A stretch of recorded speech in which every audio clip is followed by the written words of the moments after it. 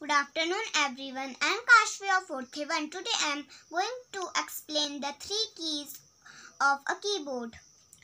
Caps lock key, numlock key and spacebar key.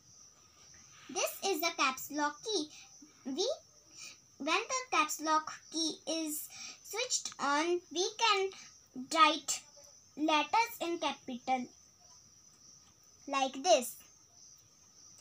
And when the caps lock key is switched off, the letters can be seen in small letters like this. Second one is numlock key. This is a numlock key. We can type numbers when the numlock key is on like this. And when the numlock key is off, we cannot write the numbers like this.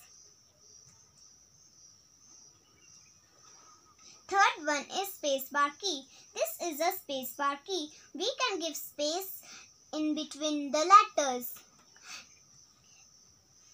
but with the help of spacebar key like this.